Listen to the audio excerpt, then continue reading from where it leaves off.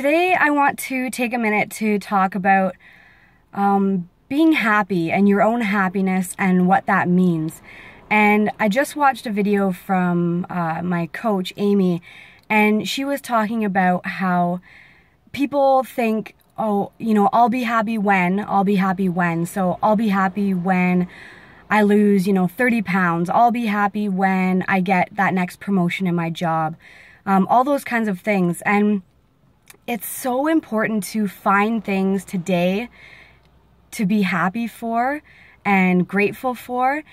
And she was talking about how you can think that you're going to be happy when those things happen, but there's so much expectations attached to that it usually ends up being when you reach those goals, you're still not happy, because the thing that you need to change is inside. It's not about what's going on outside. And that's one of the other things that I've learned so much about the personal development that I've been doing lately and all the books that I've been reading, is that it all starts within you. You can't grasp at tangible things that you feel are going to make you happy. Your happiness and your gratitude have to come from within your soul. It has to make your soul on fire and just make you so passionate about what you're doing. And to be honest, until I found Beachbody, I never felt that way about any kind of career. I mean, I like my job, but with Beachbody, I just have this passion for helping people, and it lets me help people every single day. And these people that I'm helping are actually looking for help. So to have that combination of the two people, one person wanting help, one person wanting to help, it's just brought this beautiful friendship together. And it's made me so excited and so grateful that I've had this opportunity to be able to do that and help other people. And I mean, obviously helping other people is a huge part of it, but it's really helped myself so much in the process. You probably saw my video the other day where I was almost in tears because I'm just so grateful for this opportunity and everything that it's done for me. But it's really about me having done the work myself as well. And that's one of the main themes. That November, I've been calling it No Excuse November.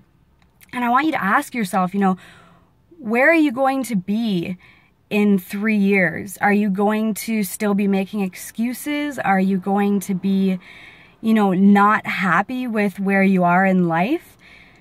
Because it's so important to make those changes now. Don't wait, don't wait another day. Take the bull by the horns, so to speak, and just do what you want to do. It could be anything. Have you wanted to take a painting class? Go do it. Why wait? Why put it off anymore? Have you always wanted to, become a dog walker because you love pets? Then go do that. Maybe if it starts being something that you do on the weekends and the evenings and then it develops into a full-time job, power to you. If that's what makes you happy, go do it. No Excuse November is all about setting those goals, dreaming those dreams, and taking those steps to make them come true. No more excuses. This is the month, this is the day that you can move forward and really grasp those things. So I challenge you today to sit down and write a list of, maybe there's one thing, maybe there's 3 things, maybe there's 10 things that you've always wanted to do. And then start working towards checking those off your list. Because there's no better time than right now to change your ways and get started on a journey that will be able to help you, whether it's your health, whether it's, and health isn't just about losing weight, it's about your mental health as well. And that's been a huge aspect. And the funny thing is that they're all kind of linked together. When I've been strengthening my mental health with personal development, it's been helping me become even stronger physically to be able to finish my workouts, because I have that drive in my mind that, yeah, I can accomplish this and I'm going to accomplish this and I don't give up. And that's all part of the No Excuse November theme. So I challenge you again to make that list. Think of those things. Where do you want to be in 3 years? And also I challenge you to make a list of things that you're grateful for today.